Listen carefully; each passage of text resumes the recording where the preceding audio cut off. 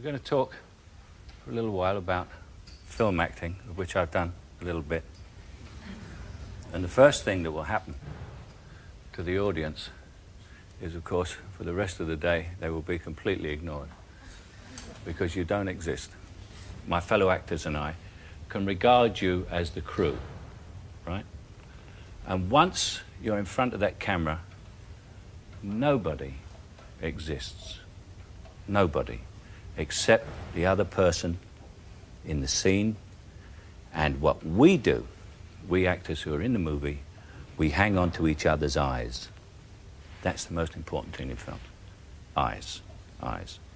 If you're fair and you've got blonde eyelashes like I have, you wear mascara, because if you have blonde eyelashes and you're in a movie, you might as well be in a radio play. In the cinema, it's a very, very infinitesimal space you have in which to work. So this is our movie camera here, and we use that as the movie camera all through this show. So what I'd like someone to do is to put down a mark for me. Is there an assistant who can put down a mark for me to hit for a close-up? We just need a piece of tape or a bit of chalk or something. I thought it was going to panic everybody that I asked for something. Just, where am I? Let me just see where I am. Pull it up, the camera up a bit. Is that as high as that's it? Just hit there. Put it on my feet there. Now I've got to come in and get to there. If I go to there, in a movie camera, I've gone through the focus, because the focus ends here, and the focus ends here, and so if I'm back here, I'm fuzzy.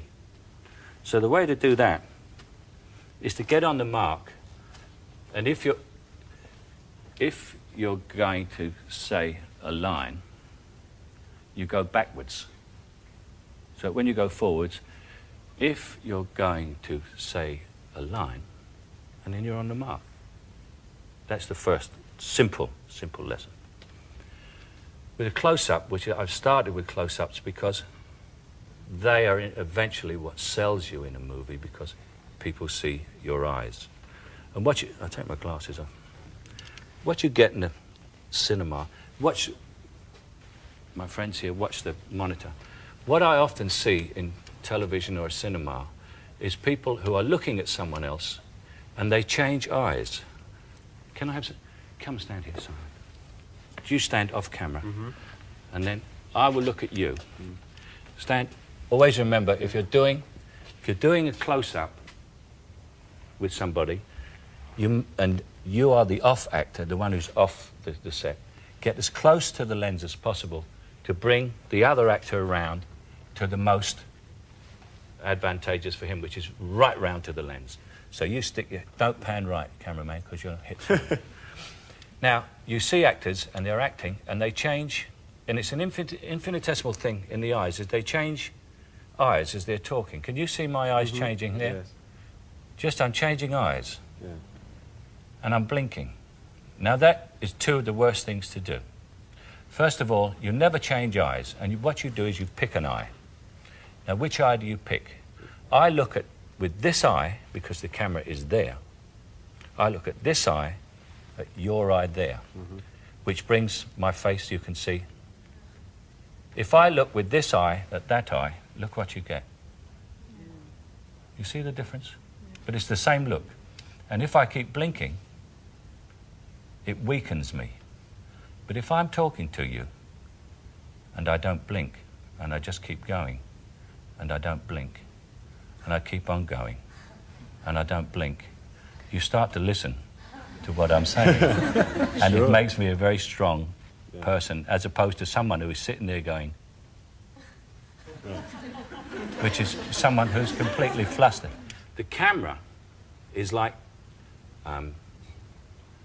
somebody who loves you deeply.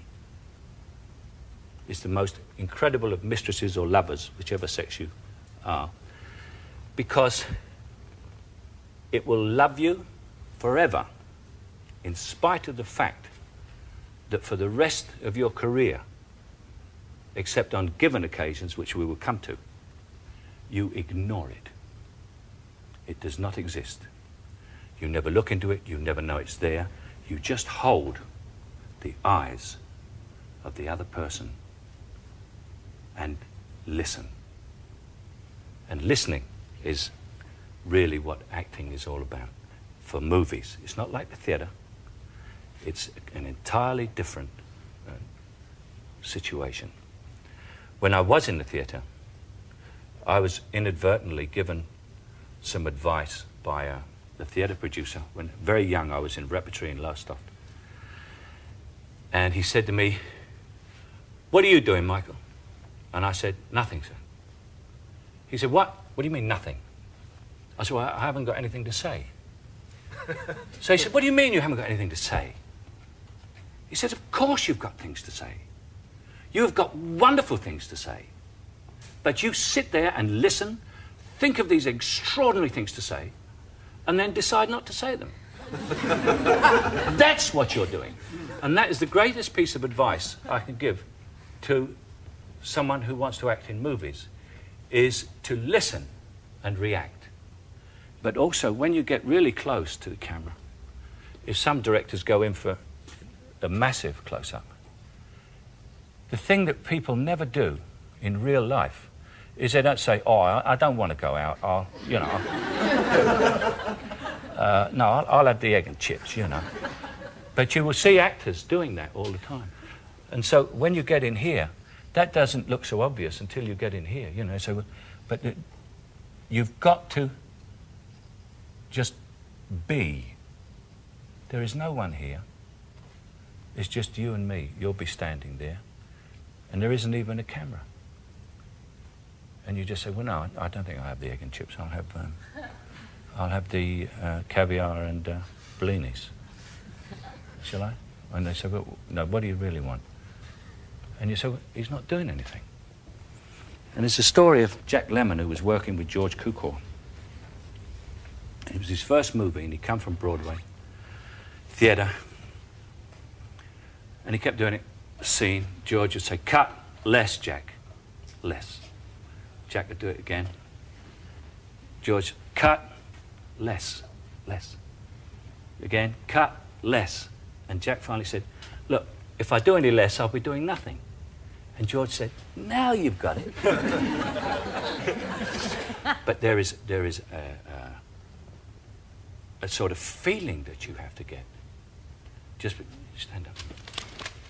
It's a feeling that you have to get. It's just the two of us talking to each other. Yeah.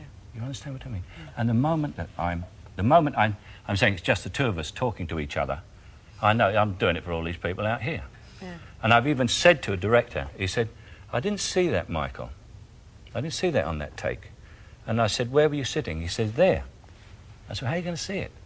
The lens is here." You know? And so what you're doing, and the test for this is like, supposing you were rehearsing a scene. So I'm standing here talking to you, and we're rehearsing a scene, and the director comes up, or assistant director or someone, will come up and say, "Oh, I'm sorry, I see you're rehearsing," and he goes away. If he can see that we are rehearsing, then we're not doing it right. What should happen is we should be talking just to each other. Yeah. And the director, the assistant or the friend or other actor should come up and join in the conversation as though it's a real conversation. And you say, "We're rehearsing." And they say, "Oh, I didn't realise." Okay? Has anybody got any questions? How do you achieve your sense of relaxation? By just feeling concentrated and... It's concentrated, and you know that you have no enemies. Everybody's on your side.